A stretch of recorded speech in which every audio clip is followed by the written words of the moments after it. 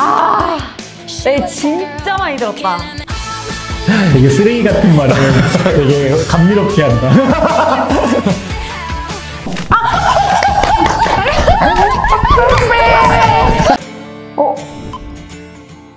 알지?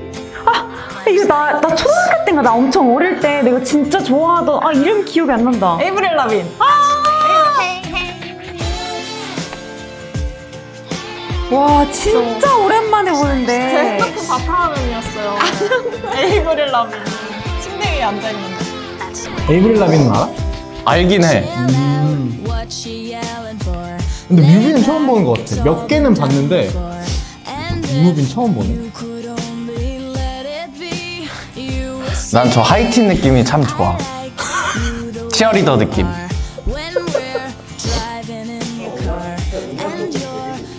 2002년이면 20년이 정도인가요?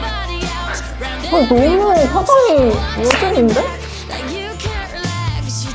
메이크업이 요즘 메이크업이잖아. 옷도 2000년대 패션이라는 얘기가 제일 나오는 게 아니에요.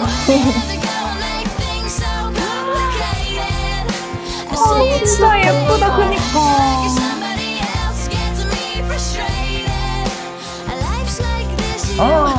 2002년으로 돌아가고 싶다. 인생 잘 사는 거야, 지금.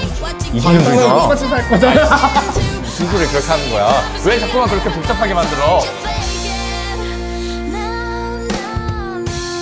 예전에 이런 노래를 막 틀어놓고 나도 뭔가 이런 느낌을 가져야겠다 막 생각했던 것 같아요. 맞아요. 이런 그래서 어른이 될 휴대폰 거야. 배경화면 막 이런 거 해놓고.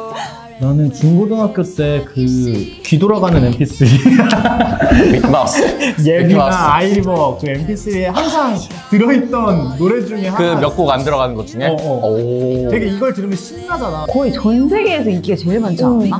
그리고 진짜 저렇게 되고 싶다는 생각이 진짜 많이 했거든. 페인트. 벽에 그림 그리나 봐.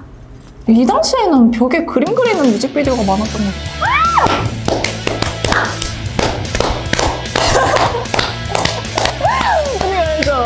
알지. 이걸로 좀 더 뜨지 않았나? 맞아요. 네 진짜 많이 들었다. 뭐 이거 가사 외우고 다녔어. 맞아. 스케이트? 보이? 아니고? 맞지 않아? 제목에 팔 들어가 있는 거?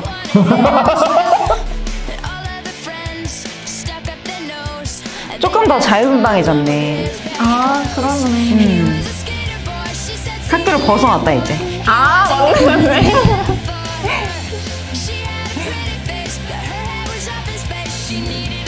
이 노래 나 알지? 친구가 많이 불렀어. 근데 이렇게 한글 자막 없어서 난 못 노래는 거 했어. 스케이트를 타는 남자아이 이야기인가? 나도 와픽 찍으면서 가사를 다 알게 됐다. 맞아. 진짜 저런 티셔츠 많이 입었었는데. 약간 딱 달라붙는데? 약간 쨍한 컬러의 티셔츠에 막 영문 엄청 써있고. 맞아. 그리고 약간 길어 허리가. 맞아.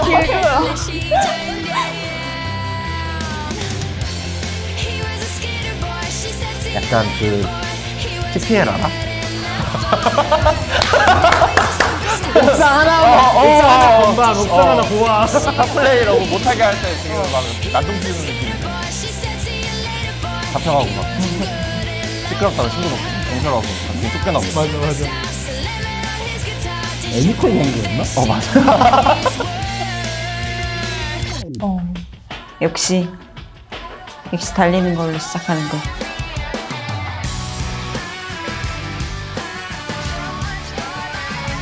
사랑을 하기 시작했어.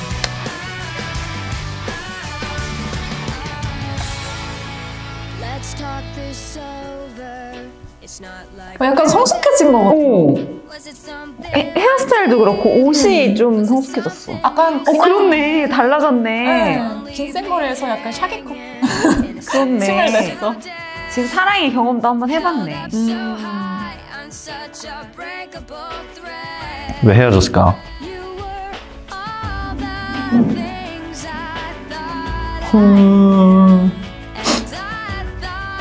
그치. 그땐 2004년 내가 중학생 때 이런 감정은 몰랐어.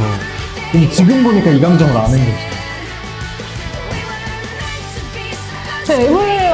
에이브릴 라빈 그 립글로즈가 전 아직도 기억이 나요. 아, 저거는 뭘까? 이랬던 기억이 너무 반짝반짝해서. 너무 예뻐서.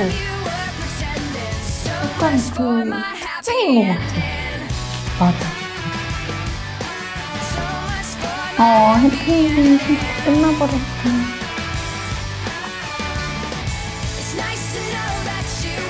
조금 더 나이 들고 보니까 화자에게 조금 더 들어가는 느낌? 이 사람이 말하는 노래 가사들이 나랑 나의 다른 게 이야기 없는 같은. 그러니까 남을 탓함이 조금 더 줄어든 것 같아. 그 새끼가 쓰레기야를 더 안 하게 되는 것 같아. 누구야? 누구랑 찾은 거야? 너니?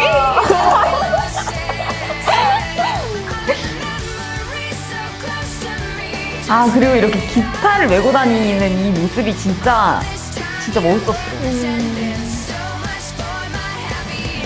해피엔딩이 무너지면서 끝났어. 너무 최악이다. 내가 바라던 전부였어. 우린 운명이었고 그래야 했지. 근데 끝났지. 근데 이게 또 이 시기가 지나면 이게 전부가 아니야. 또 다시 원해야지. 알게 돼. 혼자 하셨어요?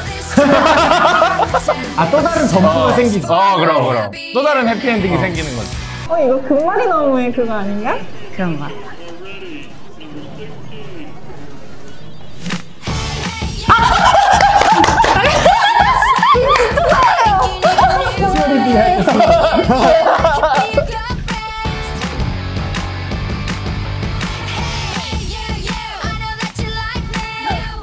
저한테 에이브릴 라빈은 이거거든요. 아, 그래? 아, 뭔가 진짜 이 하이틴의 정점 같은데? 옷이랑 이런 게? 너무 예쁜데? 되게 남편한테 하는 말 같다. 귀여워.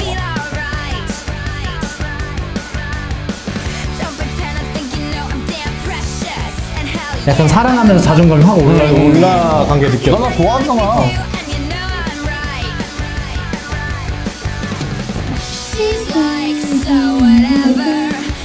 저 진짜 얼마나 좋아했냐면 저 체크가 너무 예뻐서 핸드폰 튜닝을 체크로 했었어요.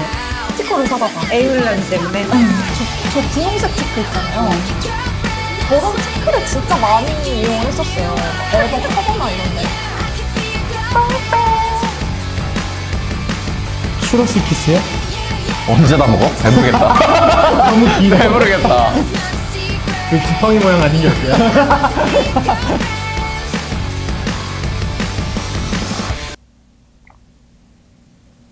맞다, 헬. 세다. 이제 분홍색 머리가 뿌리부터 자라기 시작했어.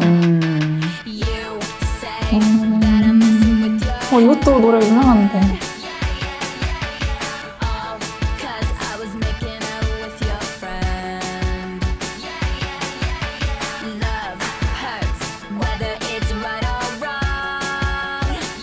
이제 다 컸다.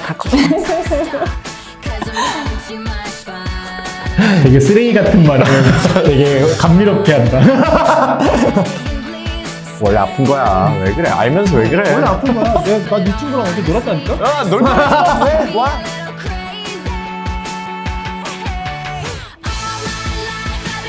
헐.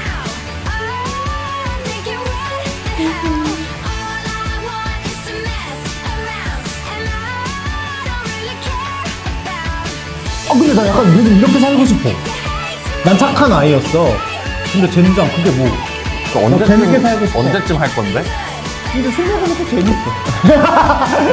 그러니까 그렇게 살라고 시청자들하고 술을 먹진 않을 거잖아. 연락주세요. 이제 화각이 넓어졌어. 이제 약간 현대스러워졌다. 응. 자유로움 계속 가지고 있을지 너무 가지고 있네. 여전하네. 아, 너무 좋다. 틀어질까봐 좀 걱정했는데 너무 좋다. 이런 팡팡 하는 멜로디가 너무 좋아서 진짜 듣게 되는 거야. 킬힐. 요즘 많이 울었나 본데. 무슨 일 있었지? 사진 시작하기 전에 돈 주워가지고 화냈나? 안 좋아.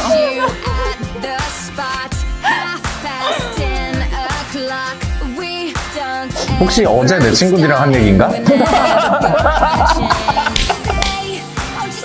진짜 미쳤나봐. 그래, 철들면 안 돼. 서른 넘었다고 어른이 아니야. 우리도 막 놀아야 돼. 그래, 젊은 그럼 그래서요. 나이는 먹은 거지만 우리는 늙지 않았어. 누구 결혼식이야? 파티상인가? 근데 뭔가 템포가 점점 느려지는 것 같잖아. 나이가 등에 따라서.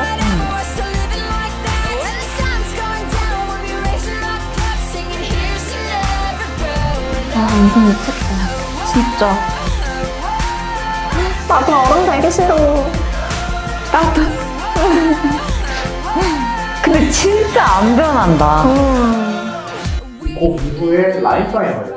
오늘 우드릴 때마다 그리고 사람마다 정상을 받아요. 의식적이긴 한데 8년을 내주다라는 있는 곡이라고 해요.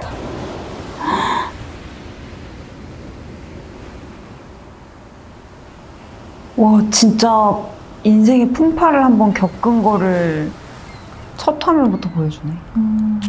와, 뮤직비디오가 진짜 이 사람 인생이 담겨있다. 가수들은 자서전이 거의 뮤직비디오겠어. 색깔이 없었어.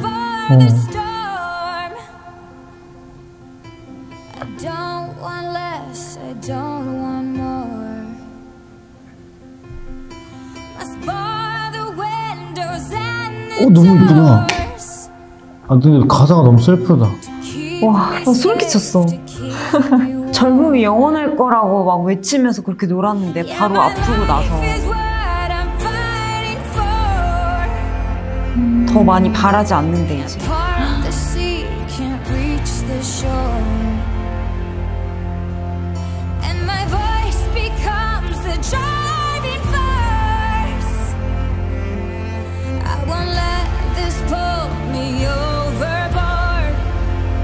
헐. 놀라 어떡해.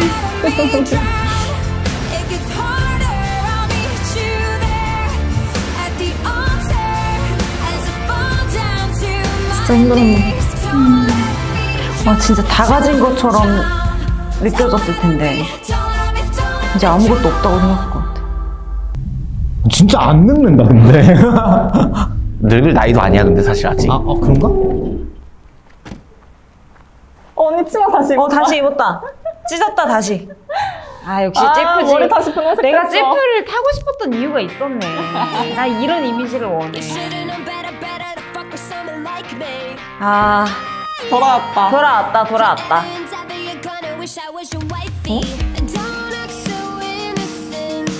얼굴 돌아왔어.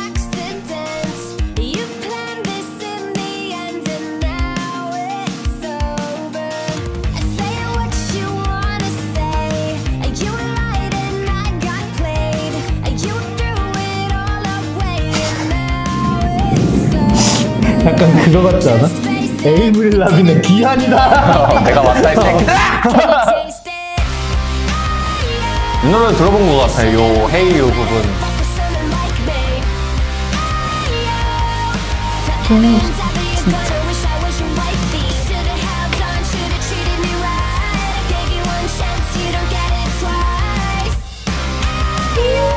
뭐 첫 번째 남자한테 하는 얘기야? 그 불치병원 타는 말 같기도 하고. 그 나이가 있어서 이제 내가 네 여자친구야 이런 느낌이 아니라 내가 네 와이프가 되었으면 했지야. 단어들이 No girlfriend. 와이프.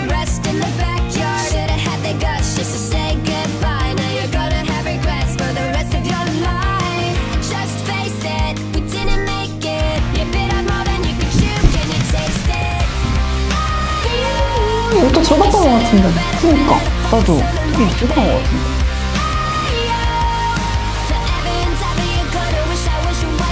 한 사람의 인생을 돌아볼 수 있는. 독후감 쓰냐? 그러면서 나한테 조금 더 이입하게 되는. 약간 좀 위로가 되는 것 같아요. 이게 사람의 인생이 항상 이렇게 갈 수는 없고 맞아. 한번 팍 꺾여 꺾였다가 다시 이렇게 올라오는 그 순간이 있는 것 같아. 확실히 이렇게 가사를 보고 인생을 알고 보니까 달라. 노래가 달라. 깊이가 좀 다르게 느껴져. 울지 않았습니다. 마침 간지러워서.